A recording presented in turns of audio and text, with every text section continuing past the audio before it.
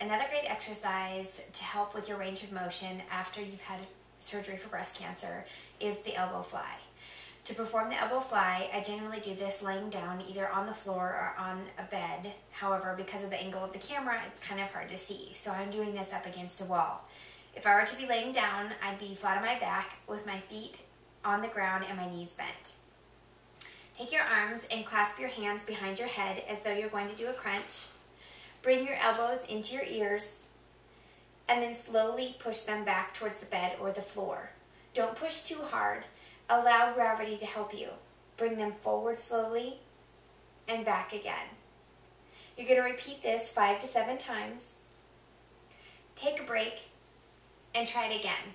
Try to do 2 times a day if possible. It's going to be hard at first, but as the weeks continue, your range of motion should improve.